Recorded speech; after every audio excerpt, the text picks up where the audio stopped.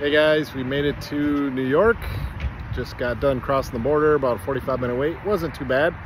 And we are here to explore the Finger Lakes area. It's gonna be beautiful. So, what are some of the sights? I think we're gonna try to hit the Letchworth Falls today, and then Watkins Glen is the next destination. So should be good. The weather's good. The temperatures are good. Humidity's low, so we are excited. Nice to be back on the road. We love to do waterfall chasing, and we're going to get to do a bunch of it this weekend. Yep, Niagara is beautiful crossing Rainbow Bridge. So, yep.